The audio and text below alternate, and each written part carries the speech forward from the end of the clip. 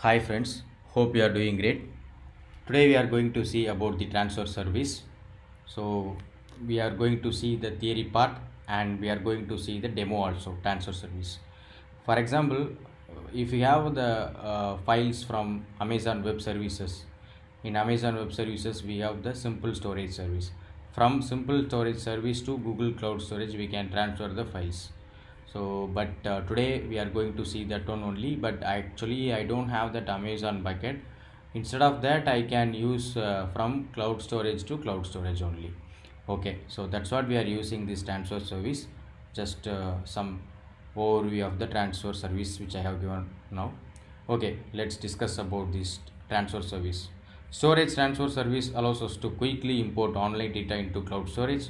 We can also set up a repeating schedule for transferring data as well as transfer data within cloud storage from one bucket to another. It is complete large-scale online data transfers from online and on-premises sources to cloud storage. Again, I'm going to explain the same only.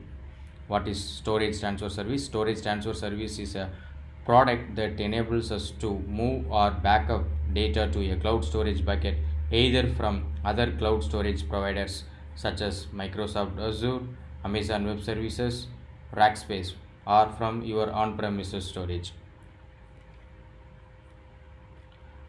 Next point, move data from one cloud storage bucket to another so that it is available to different groups of users or applications. It is periodically move data as part of a data processing pipeline or analytical workflow. Next, we have other Google Cloud transfer options also, which is include transfer appliance for moving offline data, large data sets or data from a source with limited bandwidth. So this is like a one we can say device transfer appliance. Okay. Next one is BigQuery data transfer service. This is to move data from software as a service applications to BigQuery. Then last one, transfer service for on-premises data to move data from your on-premises machines to cloud storage. Okay, storage transfer service provides options that make data transfers and synchronization easier. For example, we can schedule one-time transfer operations or recurring transfer operations. Then second point, delete existing objects in the destination bucket if they don't have a corresponding object in the source. So no need to worry about these examples. We are going to see the demo. You can watch the demo, then that time only you can understand these points. Third point, delete data source objects after transferring them. Schedule periodic synchronization from a data source to a data sync with advanced filters based on file creation dates, file names, and the times of the day you prefer to import data. Sounds, yeah friends, now we have done with that theory part. Now we are going to see the demo. Okay.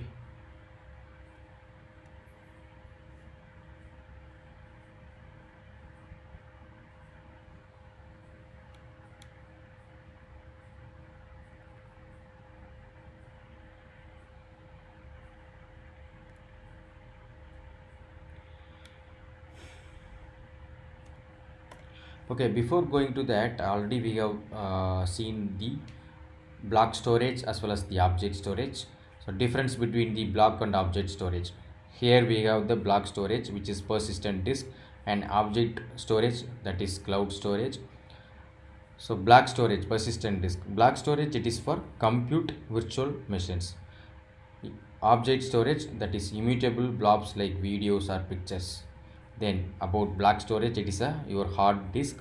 Object storage, it is available over web application programming interface. Then block storage, it is more like network storage. Servers interact with the volume over the network. In object storage, if your applications may have images and video, those images and video stored in cloud storage. Then in block storage can be accessed by only one machine or compute instance at a time. But object storage can be accessed by multiple machines. Then final point, storage for compute.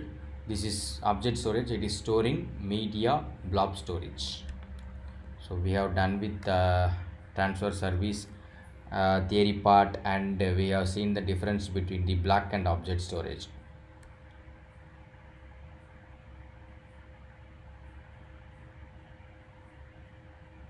Now we will move to transfer service lab.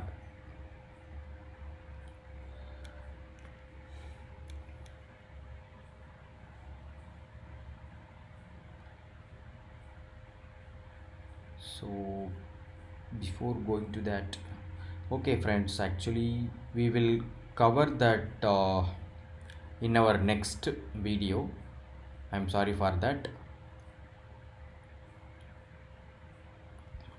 because actually 15 minutes only the time it's has given in YouTube. Below 15 minutes only I can upload the video. So now the time has crossed around 5 minutes. 10 minutes, within the 10 minutes I can't cover the transfer service demo. Sorry for that. If you have not subscribed my channel, please subscribe my channel so that it will motivate me to upload more videos about the Google Cloud platform. Thanks a lot. Have a great day.